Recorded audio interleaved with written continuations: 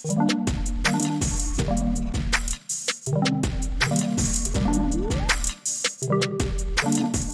guys, Chris Wright here. We're going to have a look at DxO PhotoLab 4 and in particular the local adjustments, but I'm going to take this picture through from the very beginning. So what we're looking at here is the picture straight out of the camera. So hazy day, decent light in the foreground, but it's taken on the North Yorkshire moors looking into Wensleydale. So Swaledale in the foreground, Wensleydale in the background. So the first thing I'm going to do, some of you will be familiar with this, some won't, but I'm going to look in my presets and I'm going to do the DxO Standard preset. What this has done is applied corrections, if you like, out of the box to the picture, and we can have a look and see what it's actually done by clicking on this toggle here. It's applied some smart lighting. It's got rid of the vignetting, which would have come from the lens. It's kept the white balance that the camera chose, gone to the default color rendering. It's applied a little bit of denoise. It's done a slight adjustment on the lens sharpness. Again, this comes from the DxO database. This data that it uses to correct lens sharpness comes from the DxO testing database. It's switched on the chromatic aberration and done a slight geometry correction, again based on the characteristics of this particular lens. So if we look here, compare and flip on that, we can see the before and the after. So we can see it's brought some more detail into the sky. It's a little bit of dehaze, not much. So it's a good starting point. Okay, so let's have a look here and see if there's anything more that we might want to do. The first thing I'm interested in is the haze. So the dehaze tool is Clearview Plus, and if we switch that on, we suddenly get a great deal more clarity in the picture. Again, compare off, on. So the one thing that I am seeing is there's a great deal more detail, if you like, more sharpness on the road here, and for my liking it's slightly overdone. So let's have a look at ways that we can address this without affecting the whole picture. So we turn Clearview Plus off. And instead, let's go into the local adjustments. Switch the tool on. We can do this from here, or we could do it from up there. Now it's useful to have the panel displaying, because although there's nothing in it at the moment, as we add local adjustments, it will add them to the panel. And you'll be able to see exactly what you've got. You'll be able to toggle them on and off, and so on. So the way local adjustments work is this. You switch it on. You come into the picture and you right click, and what it's showing you here is the brush tool, the graduated filter tool, control points, auto mask. This is a tool that picks up edges within a mask. It's quite useful for doing things like horizons. The eraser, which allows me to, if I mask too much, to remove some of that mask. New mask tool, which really duplicates the functionality that we've got down here. It just means I can stay in the picture, right click, new mask, move on. Reset, undo the things that I've just been doing. So let's first of all, keeping on the theme of getting rid of the haze, let's start with a graduated filter.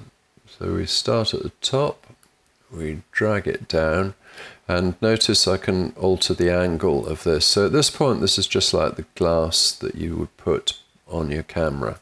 And what I'm going to do here is I'm going to go into my clear view, and so what I'm doing here, if you notice, is I'm bringing dehaze in, but I'm not affecting the area at the front of the picture. So I'm just going to close this and move on to the next tool. So you can see how we can selectively alter the impact of some of these controls. And you can see also that it's here now as a graduated filter, and if you like, I can turn that off, okay, and see what the effect of that is at this level.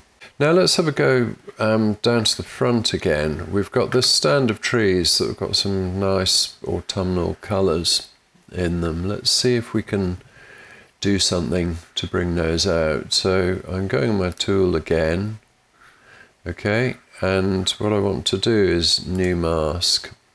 Okay, so it's now no longer focused on the graduated filter. You can see the icon up here where I can bring it back should I want to affect it, but it's now new mask mode. And let's try with an ordinary brush here. So let's have a look and see what we can do here. So we just draw the brush across, and what you'll see is the mask that's been applied. If we go over here, you can see we can adjust the size of that brush. We can adjust the feathering of the brush, and this is the rate at which it blends into the surrounding area. The flow of the brush, so if we use the brush repeatedly, we effectively add impact. And the opacity of the brush shows us the amount to which the background layer is allowed to come through. So at 0, it's all background layer. At 100%, it's all foreground layer. Alright, so the slider controls that it's showing to us here are split up into light, colour and detail. So same icons that you see up in this area here. And let's see what we can do here. So really we wanted to change the colour, so I'm not going to change around with the light, but let's make this a little warmer. Down there, that looks quite nice. We make it more saturated. You know, that's really beginning to come up, a little bit more vibrance. And I think that's probably good enough. So let's close that. That looks quite nice. I'm very happy with that. We can see that we've got the brush here. Now, if I was going to do that on the horizon line, you can imagine that it would spill over into the sky. If I were to switch my tools on again, go to new mask again, if I were to choose auto mask here, I could brush along that horizon line, and what should happen is that it will only apply the mask within the little circle in the middle. So if I darken that horizon, you can see that I've spilled it over at the bottom edge, but you can see how at the top edge it's really not affecting the sky, even though I had my brush was over it. So it's picked up that contrast line along there. Right, I'm going to get rid of that mask because I don't actually want that. So it's just for demonstration purposes. So I'm getting rid of the auto mask here, and there it is gone. Okay, so let's just close that masking off. So go to new mask again, and here I'm going to pick my control point. Now what this tool does is quite interesting because it picks up the pixels in the place that I drop the control point. So what I want to do is do some work down here. I'm going to drop it on the green because that's the colour that I want to demonstrate.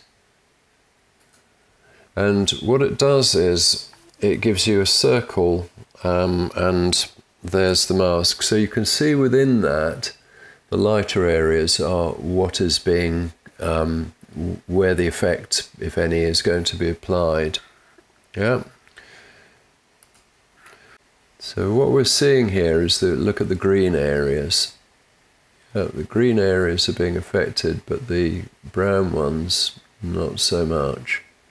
So the control point's really a very, very useful, powerful tool. It means that I don't have to mask around the shadows, for example. If I've dropped it on a green, it allows me to affect the green. Obviously, if I go to extremes, it'll start to spill over into the other areas, but generally that's how it works. Now, so one of the things that I can do is, if I move this mask around, it will show you in more or less real time what the effect is if I should choose to drop it on any particular place. What I'd like to do is to accentuate the contrast here in these trees. So what I want to do, I want to keep this lovely brightness here, but I want to dim this down a little bit. So I'm going to drop a control point in there. It's looking at the darker shades, and what I can do here, if I go straight into my, I can stretch the scope of it incidentally by doing this. But let's see what happens if I bring that down. Okay, so what I hope you've seen here is that the area here is now slightly darker, gives a little bit more contrast. Take that control point off, and you can see it much lighter. Put it back in. Okay, and the important thing here was to look at the way that it didn't affect the area here, even though that was actually in the circle. So we're seeing the circle here, the light area is included, but because we dropped it on a dark area, it's really only going to affect those pixels. This is a very, very powerful tool indeed. Okay, I'm just going to show you the repair tool very quickly because I think that does classify as a local adjustment. You find it up here, and I can use this to take out irritating features from my picture. And I don't really think I've got anything massively irritating in this picture, but show you the functionality. We've got size,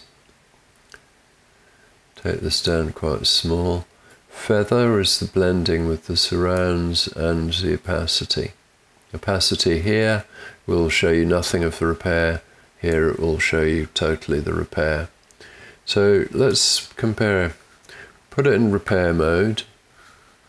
Give myself a little bit to play with, and let's take out this little splash of water here. And there it goes. So it's done a pretty good job of that. Let's move it into clone mode, and let's take out this one here.